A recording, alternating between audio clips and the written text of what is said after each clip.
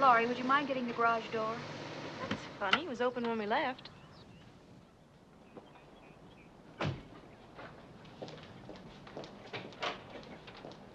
Wait a minute. I can't allow you to do that. Acting like a gentleman? You must be delirious. Why don't we just leave the car in the driveway? It looks great there. What's the matter? Danny doesn't want us to open the door. He probably rented our garage to a bookie. All right, Danny, what's in there? You'll never guess. I don't intend to stand here trying. Hi, what's happening? Danny's doing his famous Monty Hall impression. We're supposed to figure out what's behind door number 1. See, Keith sold me a raffle ticket a couple of months ago, and... Yeah, right, I remember. First prize was an Albertini. Sounds like something you put tomato sauce on. It happens to be an Italian sports car. Danny, are you trying to tell us you won the raffle? In a manner of speaking, Hey, fantastic. What color is it? sort of an off-brown. Is it a convertible? You could say that. Oh, I bet the interior's incredible. Genuine leather. How many horsepower is it? 1. 1. 1. 1?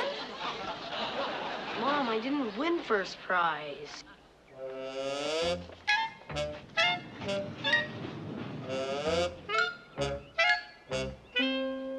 I won second.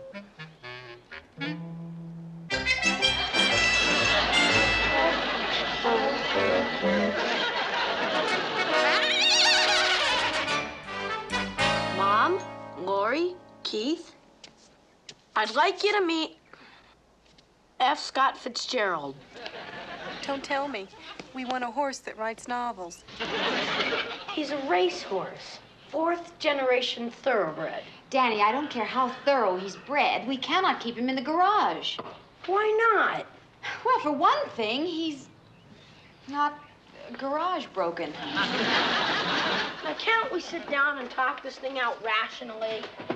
Danny, I'm sure F. Scott appreciates your offer, but I'm afraid he just wouldn't be comfortable in your room. Mom, there's a horse in the garage. Is he my birthday present? Your birthday isn't for 6 months. It's okay. I don't mind. Can we keep it? We were just discussing that. You know, he probably couldn't be sold for much. He is a used horse. Yeah, well, maybe we could put him out to stud. What's that?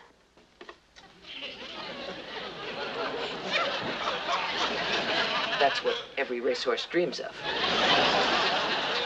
I say F. Scott could be the beginning of an empire. We'll make a fortune.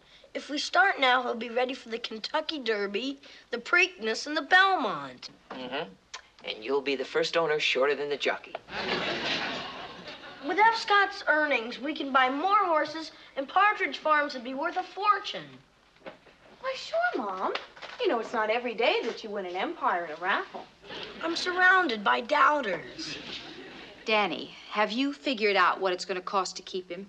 What can it cost? You throw him a few oats in the morning and he's happy. It would be kind of fun to have our own racehorse. And we did get him free. Another thing, how do we know he can race? Oh, that's not fair. I mean, you're looking a gift horse in the mouth.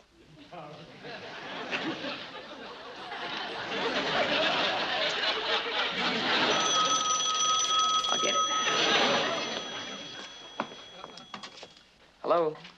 Yeah, that's right. My brother won the horse. What do you mean, is F. Scott happy? How can you tell if a horse is happy? Who is this? Oh. Yeah, well, hold on a second. I'll check.